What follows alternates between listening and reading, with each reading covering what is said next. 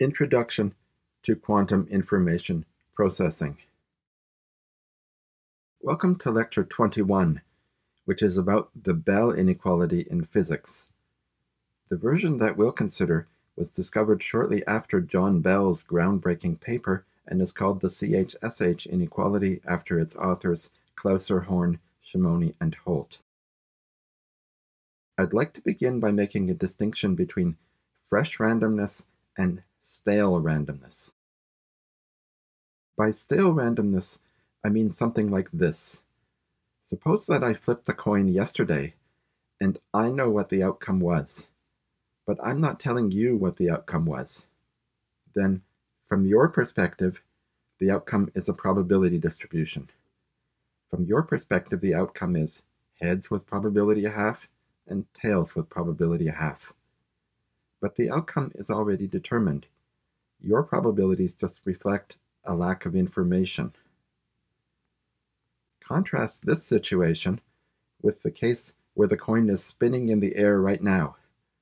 In that case, neither of us know the outcome.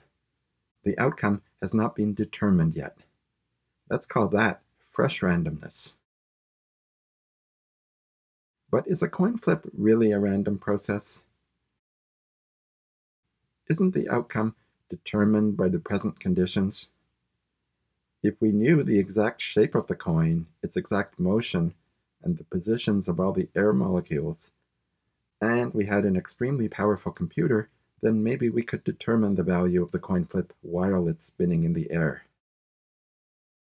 Moreover, it could be argued that even if we cannot determine the outcome in advance, the outcome is still something that's determined in advance. It's a matter that could be debated. A similar question arises with predicting the weather. Is the outside temperature 1 year from now fresh or stale randomness? To make the question well defined, suppose that we mean the temperature at a specific place and round it off to the nearest degree. The answer would be a probability distribution, a different distribution in the summer than in the winter, but is it really fresh randomness? It's hard to imagine any extension of our current technology that would enable us to make accurate weather forecasts 1 year in advance, but in 100 years from now, who knows what kind of unimaginable technology will exist, assuming that the human race is still around. And again, one could argue, even if we can't forecast the temperature a year from now, isn't it nevertheless something that's already determined? I think it's an interesting philosophical question whether we should think of these as fresh randomness. Maybe it's just an illusion. I don't claim to know the answer.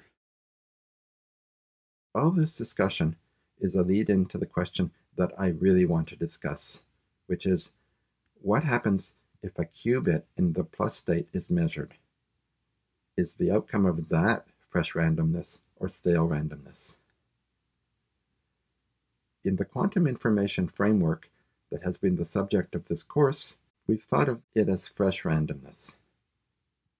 It doesn't really make sense in our model for Alice to produce a plus state and, at the same time, to know in advance the outcome of a future measurement of that state.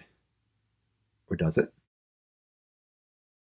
Let's explore the possibility that the outcomes of measuring a qubit in the plus state are predetermined. Suppose that lurking within the qubit is a table of outcomes. We can think of it this way. Think of a qubit as a physical entity, a particle, technically a spin 1/2 particle, created at the Big Bang. At that time, a predetermined outcome for each possible measurement is inserted into a table that's stored within the particle. For example, for a measurement in the computational basis, the outcome is a random bit.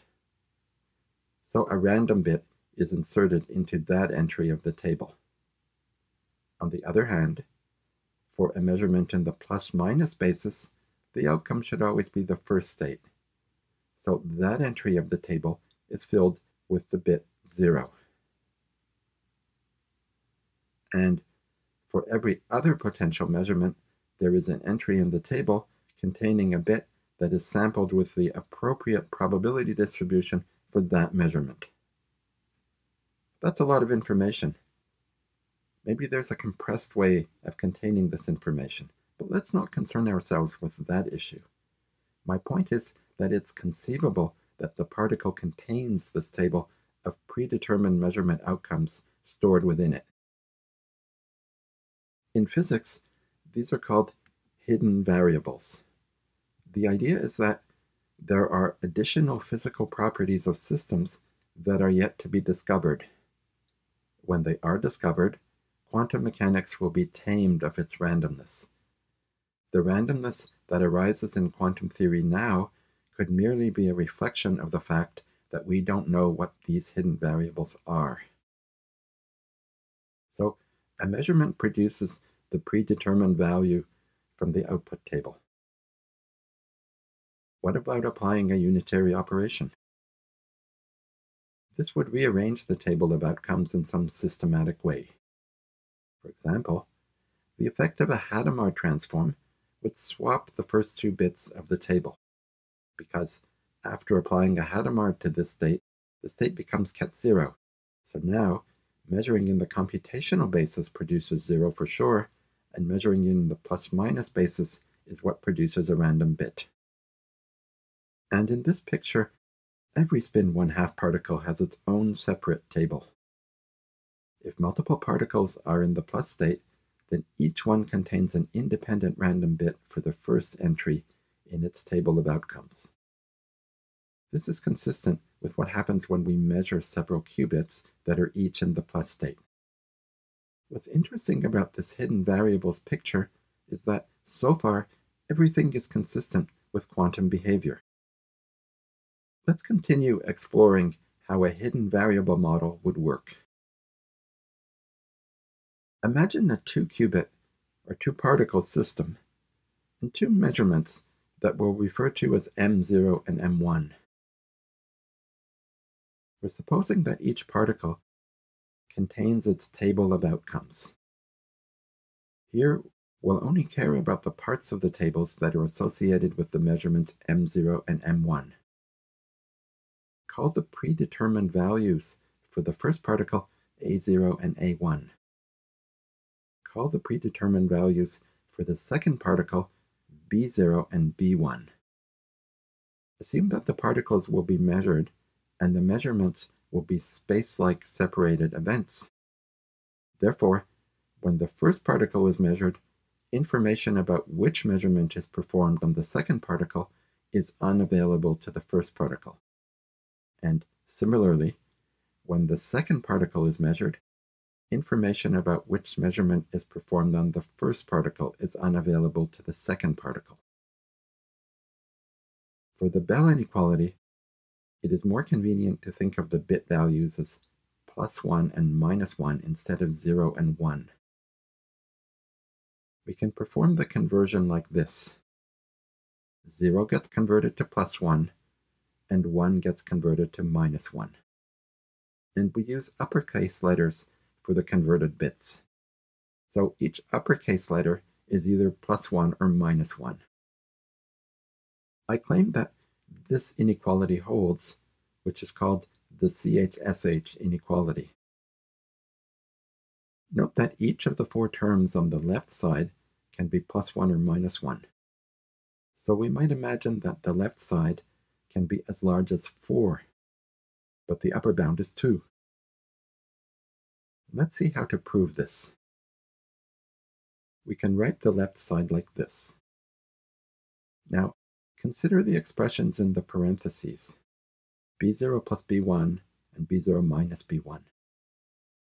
B0 and B1 either have the same sign or different signs. If B0 and B1 have the same sign, then B0 plus B1 can be as large as 2, but B0 minus B1 is 0. So in that case, the upper bound is 2.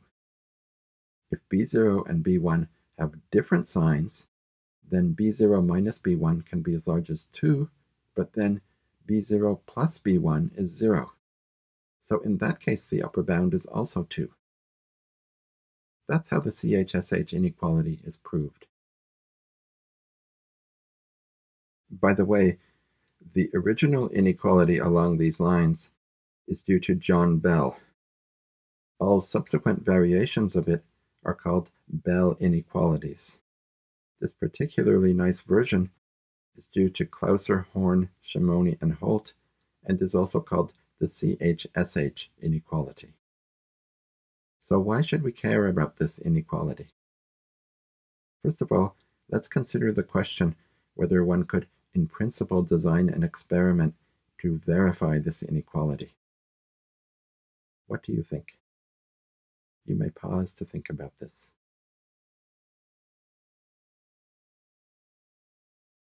There's actually some subtlety with this question. The first and simplest answer is no, because only one of the 4 AB terms in the inequality can be measured. Here are the particles with their outcome tables, where I've taken the liberty of writing the outcomes with uppercase A's and B's in the +1 -1 language. You can choose to perform any one measurement on the first system and get A0 or A1, but not both. And you can choose any one measurement on the second system and get B0 or B1, but not both. So you can only get one AS times BT term, which is +1 or -1. To verify the inequality, you need to see all 4 terms. But a second answer is yes. The inequality can be verified, albeit indirectly, by statistical means. To understand how, consider what happens if you choose bits S and T randomly and generate the quantity -1 to the ST ASBT. You can acquire AS and BT by performing measurements. What's the expected value of -1 to the ST ASBT? It's this expression. Does it look familiar? It's the left side of the CHSH inequality divided by 4. So we know from the CHSH inequality that this expectation is upper bounded by 1/2. Now, here's the experiment. Make many separate runs of the procedure where you pick a random ST and then measure MS and MT to sample -1 to the ST ASBT for a pair of particles. When S and T are both 1, you put a minus sign in front of the product. The average over many runs will converge to 1/2 or less. So there's an experiment that statistically verifies that the CHSH inequality holds. This is remarkable because quantum systems can violate the CHSH inequality. Suppose that 2 qubits are entangled in a Bell state. Consider what happens if a rotation is performed on each qubit. It's a fairly straightforward exercise to check that the result is this state. Notice that the ket 00 and ket 11 corresponds to outcomes where the signs of A and B are the same, so the product of A and B is +1. And ket 01 and ket 10 correspond to the outcomes where the signs of A and B are different, so the product of A and B is -1. So if, after the 2 rotations are performed, the qubits are measured, the probability that AB is +1 is the cosquared of the sum of the 2 rotation angles, and the probability that AB is -1 is the sine squared of the sum of the 2 rotation angles. Now consider these 2 measurements. M0 means rotate by -π/16 and then measure in the computational basis. M1 means rotate by +3π/16 and then measure in the computational basis. Let's look at the various angles that arise. When M0 is performed on both sides, the total rotation angle is minus pi over 8. When M0 is performed on one side and M1 on the other side, the total rotation angle is plus pi over 8. And when M1 is performed on both sides, the total rotation angle is 3 pi over 8. This means that the expected value of the product of the measurement outcomes, AB, in the case where at least one of the two measurements is M0, is the cos squared of plus or minus pi over 8 minus the sine squared of plus or minus pi over 8. And with a little trigonometric calculation, this evaluates to 1/2 times the square root of 2. And in the case where both measurements are M1, the expected value of minus the product of the outcomes AB is this, which also evaluates to 1/2 times the square root of 2. This means that the bound of 1/2 for the expression in the CHSH inequality is violated by a factor of root 2. So what would happen if we performed the aforementioned experiment of repeatedly picking a random ST and measuring to sample -1 to the ST ASBT? The average would exceed the bound of 1/2 that was derived under the assumption of local hidden variables. Therefore, in the quantum information framework, local hidden variables cannot exist. Let's summarize the Bell inequality and its violation.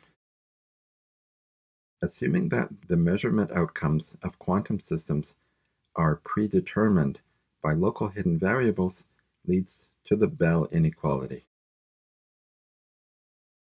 But actual quantum systems violate this inequality by a factor of root 2. Therefore, quantum systems cannot be based on such hidden variables. And this behavior of quantum systems has been experimentally verified. The rough idea is to generate two particles in a Bell state and send them out in opposite directions to reach detectors, which are set in various ways. Now let's look at the Bell CHSH inequality in a different way, as a non-local game, like the ones I showed you in the previous lecture. Consider a game where Alice and Bob each receive input bits, call them S and T, and they must produce output bits, call them A and B. The rules of the game are that there is no communication allowed between the players once the game starts, and the players win if and only if A XOR B is equal to S and T. This equation is just a condensed way of specifying this table. When the inputs are 0 and 0, the XOR of the two output bits should be 0. And the same for the cases of inputs 0, 1, and 1, 0. But for the case where the input bits are both 1, the XOR of the output bits should be 1. So what's the best strategy for this game that uses classical information? Why don't you pause now to think about this? Any classical strategy can succeed with probability at most 3/4. This can be shown along the lines of the proof in the previous lecture that the best classical success probability of the GHZ game is 3/4. We can summarize the winning conditions in terms of 4 equations, and at most 3 of those 4 equations can be satisfied. What's the best success probability possible by an entangled strategy? Please pause to think about this. It's the cosquared of pi over 8, which is around 85%. And this is achieved with one Bell state of entanglement. So this is in the spirit of the non-local games, like GHZ and Magic Square in the previous lecture, except the entangled strategy is not perfect. It does not achieve success probability 1, but it does achieve a higher success probability than possible without entanglement. Now I'll show you how the entangled strategy works. It's going to look very familiar. It uses this Bell state. And note that applying rotations to each qubit results in this state.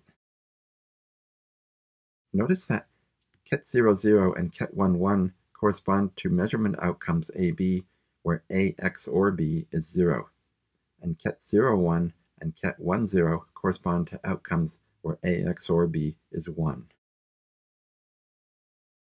Alice's strategy is to look at her input bit S, and if S is 0, she applies a rotation by minus pi over 16. If S is 1, she applies a rotation by 3 pi over 16. Bob's strategy is similar with respect to his input T. Now let's look at the various rotation angles. When ST is 0, 0, the net rotation is by minus pi over 8. When ST is 0, 1, or 1, 0, the net rotation is by plus pi over 8. And when ST is 1, 1, the net rotation is by 3 pi over 8. The success probability in the 0, 0, 0, 1, and 1, 0 cases is the cosquared of plus or minus pi over 8, which is around 85%. The success probability in the 1, 1 case is the sine squared of 3 pi over 8, which is the same quantity. This non-local game is essentially equivalent to the CHSH inequality, but expressed in a different language. Bell inequalities and non-local games can be thought of as different ways of expressing the same ideas about non-locality. Okay, let's end the lecture now.